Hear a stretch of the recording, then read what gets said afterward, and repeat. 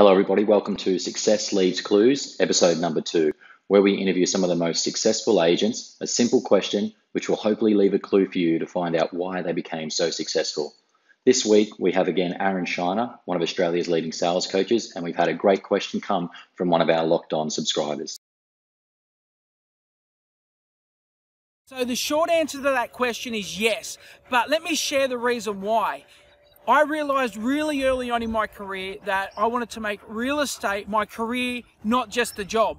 And I also figured out that if I had the choice of listening to the radio or listening to training CDs, I'd probably listen to the radio more often than not. So I made the decision really early on in my career to pay now rather than pay later, because here's what I know: sometimes I lack discipline, but if I have no other choice than listen to training CDs, then it removes the temptation. So all I did was listen to scripts and dialogues, listen to people that were doing the things that I wanted to do, and I emulated that. I wanted to keep my head full of positive energy, positive thoughts, and always practicing to get better. So that's why I disconnected the radio and left the CD on. Wow, what a great little tip we just got from Aaron Shiner.